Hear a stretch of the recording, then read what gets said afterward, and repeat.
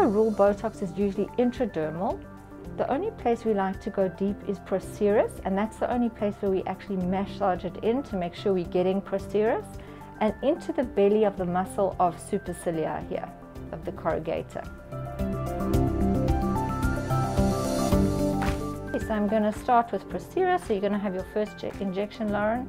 Like to grip the muscle, go perpendicularly in, and this is the deepest injection that we do. And I'm going to do my 5 units or 0.1 mLs there. And this is the one that we're allowed to rub. This is the only one you rub. There. And another 5 units. Here as well. And this is going to help with those number 11 frown lines. Okay. I can actually feel I'm in the belly of the muscle. 5 units there.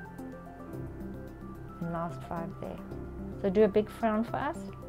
Great, so you can see these corrugators working.